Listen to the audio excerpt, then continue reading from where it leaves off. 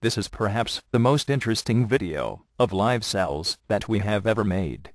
In the Appalachian Mountains in the United States, there exists a cockroach lacking wings called Cryptocercus punctulatus.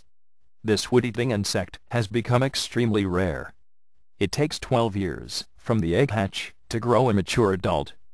Its gut system is complicated. It has 4 valves in order to keep the precious endosymbiotic flagellates inside. About 40 species of peculiar flagellates have been described. Still there are more, together with also a number of various rare species of bacteria. The cockroach cannot digest the wood particles. This occurs inside the flagellates, who absorbs them by endosymbiosis.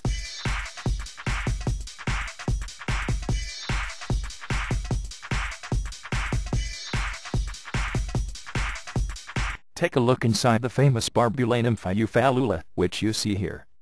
Inside the cell you can see large wood particles which the cell has engulfed by endosymbiosis.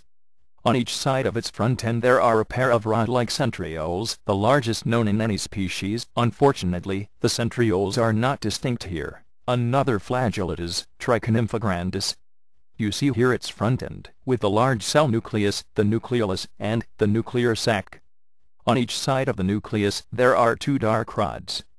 The inner pair are the centrioles, one longer than the other.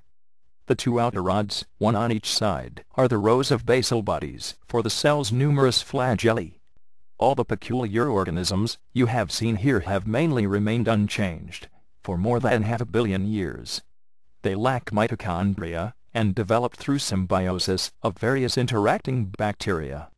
They evolved at a time before oxygen was released to the Earth's atmosphere by the first plant species. You have actually looked onto the primitive life more than 500 million years ago, as it started to develop more complicated organisms than bacteria in the primordial sea.